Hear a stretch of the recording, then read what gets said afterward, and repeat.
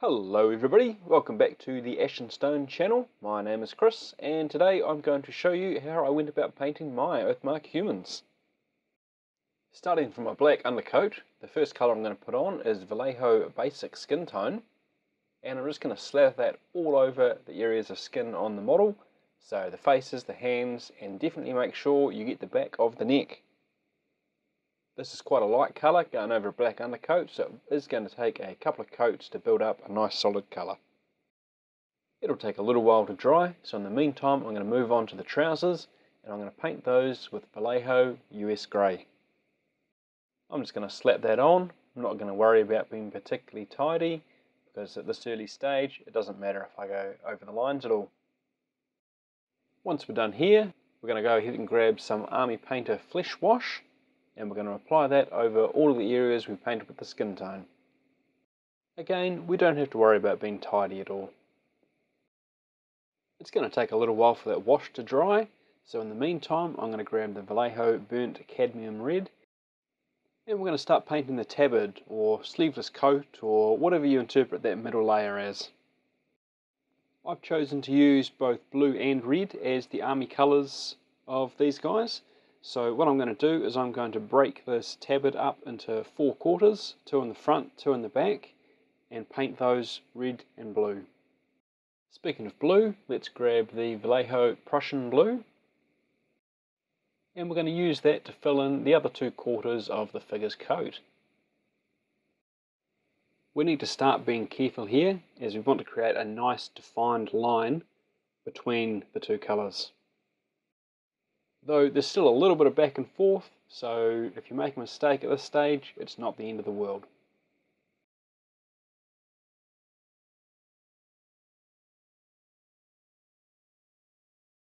The eagle-eyed among you may have noted the spillage of blue onto the trousers. This is easily removed with a damp brush. You just pick up the excess paint and wipe it away.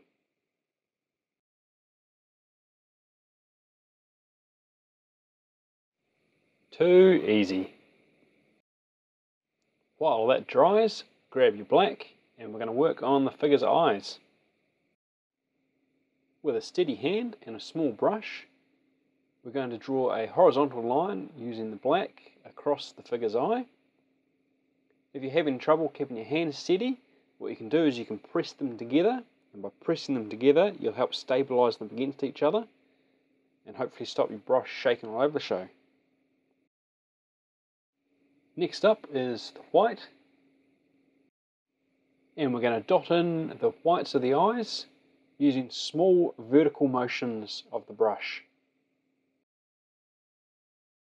Take your time and don't forget to breathe. To me, the eyes of a figure add a heck of a lot of life to it, and I think it's well worth putting the time in to practice doing your eyes.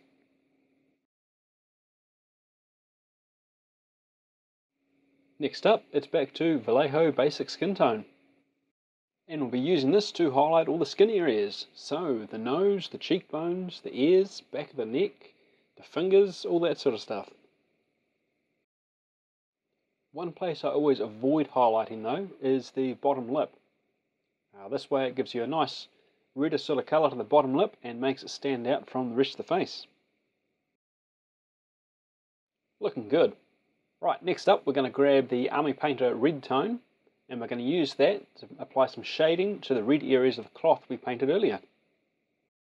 We're going to put on a reasonable amount, and we're going to try and avoid putting it on the blue and grey areas.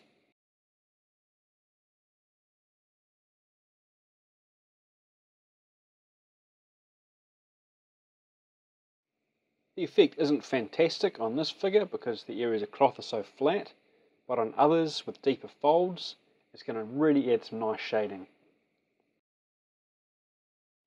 Next up is Army Painter Blue Tone, and we're going to do the same thing, but on the blue. Surprise! That's going to take a little while to dry, so next up is Vallejo Iraqi Sand, and we'll be using this to paint the tunic.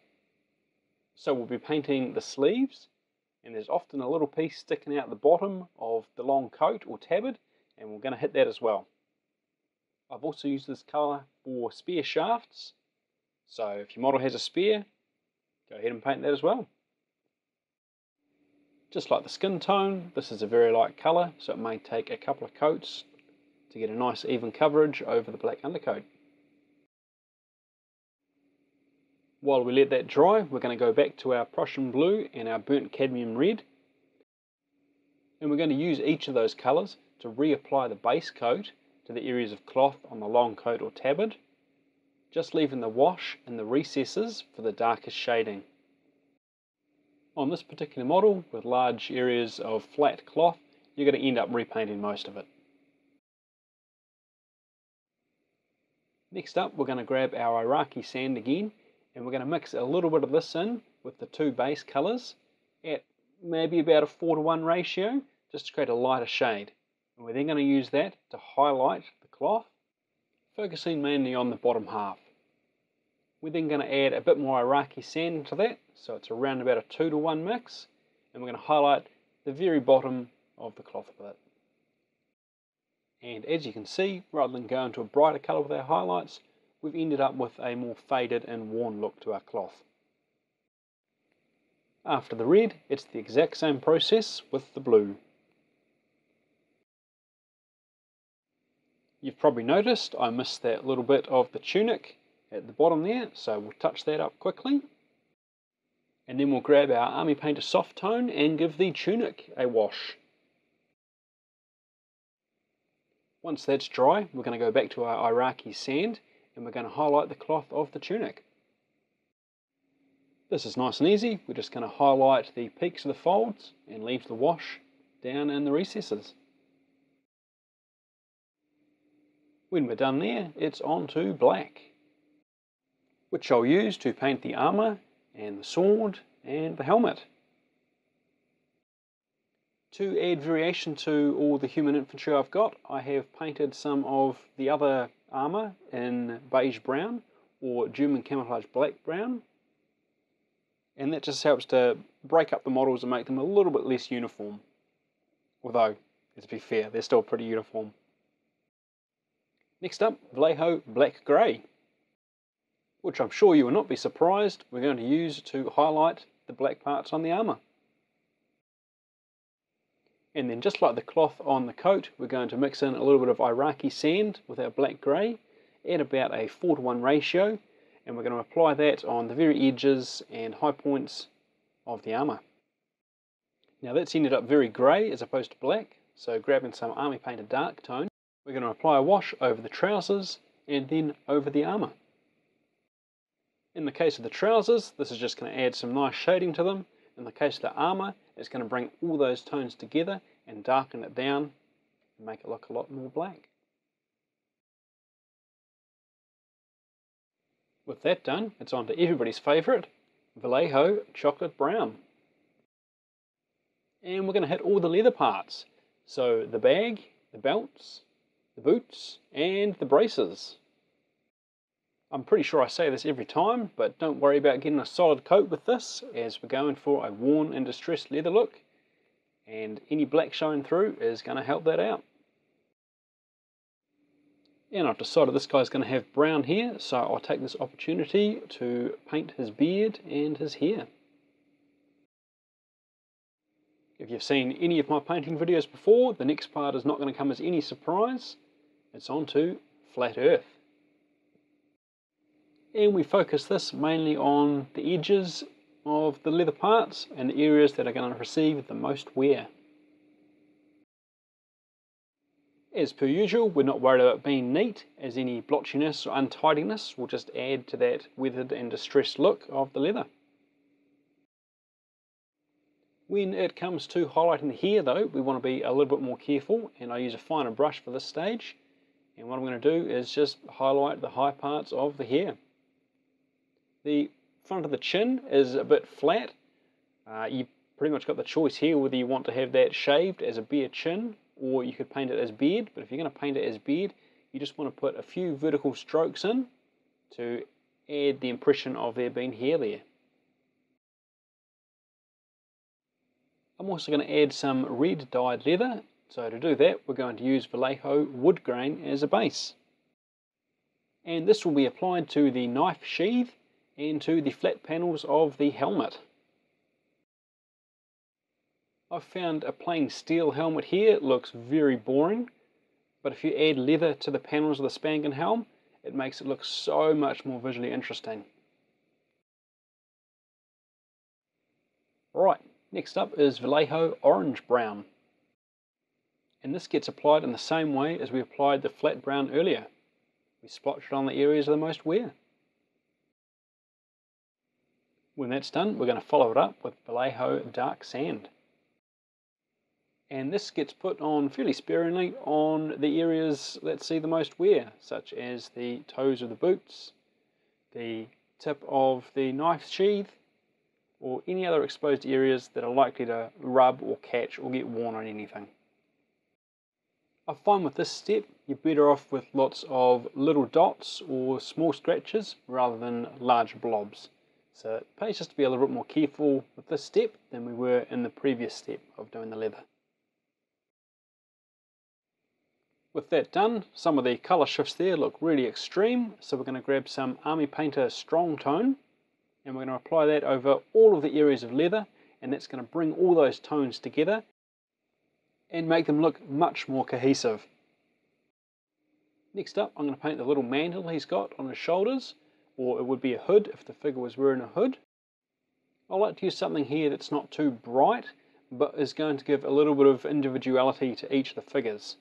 So I've got a range of colours I normally use, something like English uniform, or Japanese uniform World War II, or Russian green, or US grey, and I just take my pick between these fairly neutral sort of colours.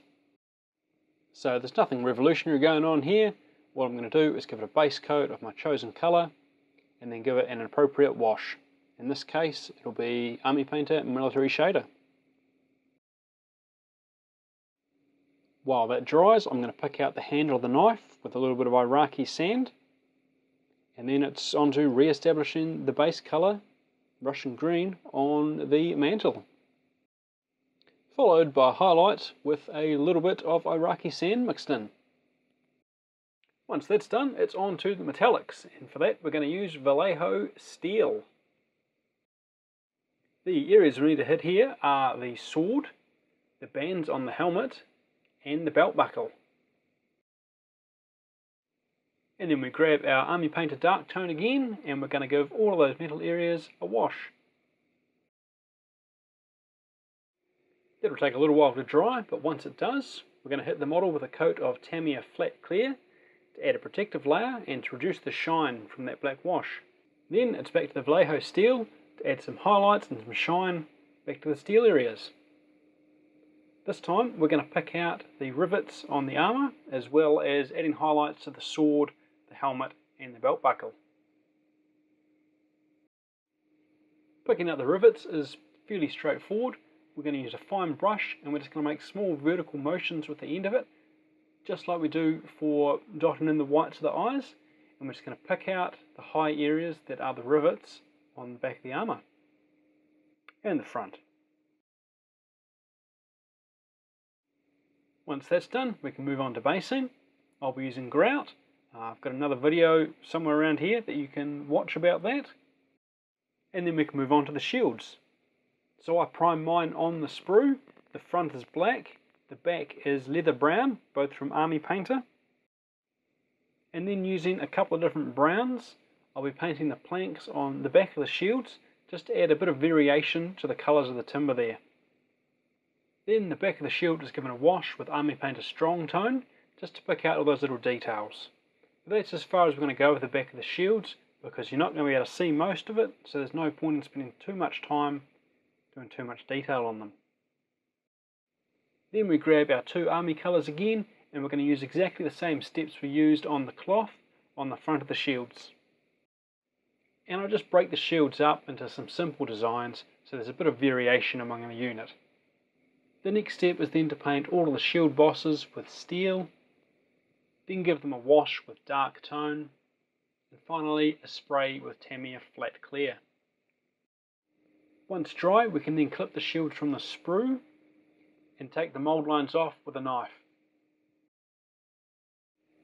The shields are then glued to the figure's hand using super glue. Make sure you get them around the right way.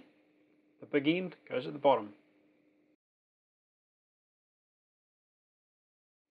Then grab some Iraqi sap. Wait, no, I've changed my mind. Grab yourself some German camouflage beige World War II. And we're going to use this to paint the rawhide along the edge of the shield. Then, using army painted dark tone, we're going to put a wash over the rivets around the edge of the shield. And then we'll finish the shield off by painting the rivets steel and giving the boss a quick highlight. Paint the rim of the base black and we are done. Here's the 10-man unit as a whole. So, thanks for sticking around. I do hope you have found this video useful, and we shall see you next time. Cheers!